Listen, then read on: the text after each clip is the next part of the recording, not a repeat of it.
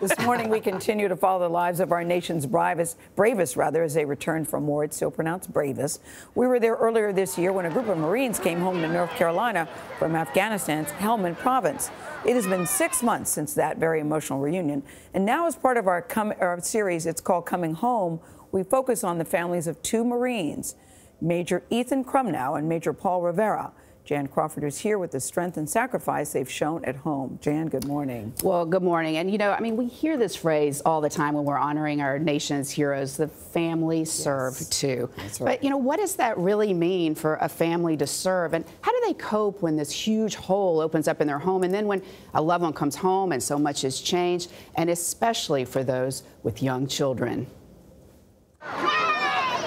When Majors Ethan Krumnow and Paul Rivera first saw their families, you could feel the relief. Ready to go watch Star Wars too? Yeah. But after 9 long months in Afghanistan, Krumnow and his wife Christina faced some surprises. You have this idea in your mind that like you'll come home and they're like, oh great, let's go play soccer and let's do this, and then you come home and they're more into a TV show or drawing in a book. On the other hand, everyone wants to hold Dad's hand, they want to sit by me at the restaurant, they want to do everything with me. They're not doing it on purpose, but then Mom kind of becomes like, yeah, Mom, we know you, like you've been here. Let's go back by Dad. Too.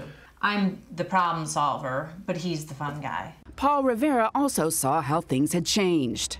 It was difficult because it was trying to find some commonalities with them. I know they like Star Wars, so the thing was that they'd already been watching Star Wars, and they were like, okay, Dad, this is what we've been watching. We're almost done. While he was gone, his wife Lily moved some furniture, 2 twin beds, to the master bedroom. It was one of those things where, I guess, a comfort for me, where I have all my babies in one spot. I guess that's what helped me sleep too at night. For both families, the children are the focus.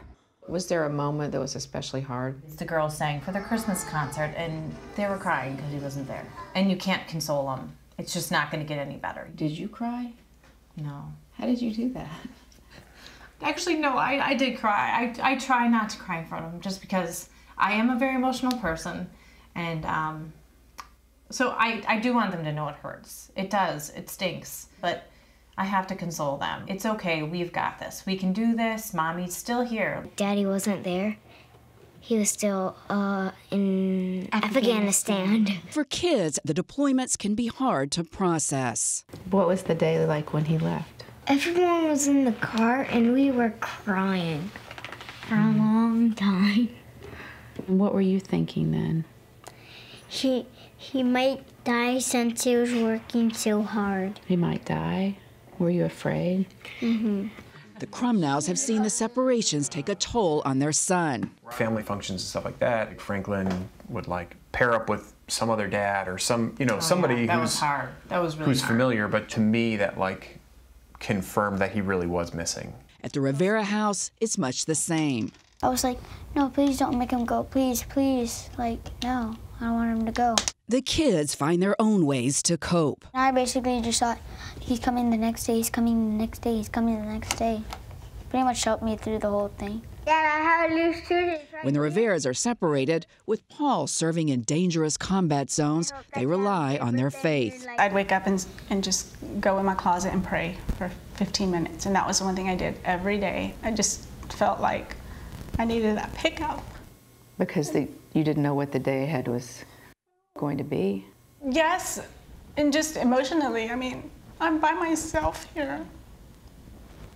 Through multiple deployments, Rivera has learned to be there when he can, even surprising her on special holidays. It was a little scavenger hunt, so I pre-staged things throughout the house to surprise her. Do me a favor, and I need you to go to this room, and I need you to move these books out of the way, and happy anniversary. I moved it out of the way, and it was a little famous blue box. And it's like, oh, you thought about me. Good to see you. Sorry. It's been a while. With Dad now home, the Krumnows hold barbecues for family and friends to celebrate the times they do have together. It's really fun with him, too. Is he a fun guy? Yeah, he's silly, too. He is? Yes. What does he like to do? Drink beer. In some sense, it brings us closer together. Now that we were gone for a while, it kind of makes it more meaningful. Both wives recognize the true meaning of sacrifice. their needs come second. He doesn't particularly belong to me. He belongs to the government. So he goes and does things that, you know, his responsibilities, and I'm okay with that. And that has to come first. It does. Sometimes. That's the sacrifice for those back home who serve by staying strong. Is he going to stay here for a while, do you think? I hope so. I hope so, but I think he has to have another deployment. And how will you guys get through that? By acting good. Oh. And you can see, I mean, even from those little kids, the mix of resolve and hope that all these families have. I mean, they're ready just for the next challenge, and that bravery. I mean, we talk about the bravery of our servicemen and women, but the bravery of those families. Oh, the kids were so poignant. Yeah. In how they talked about their parents. And I love the one little person that said, "What does your dad like to do? Drink beer?" Yeah. But it's such a good reminder, though, behind all of the soldiers who are serving, there are people that love them dearly, that deeply care about them. In addition to the country's admiration, you've got families that really care about them. Yeah. It's beautifully done, Jan. Beautifully done. And it's great Thank to see you. you, too. Thank you. It's nice to be here and tell this story. Yeah. Thank you, Jan.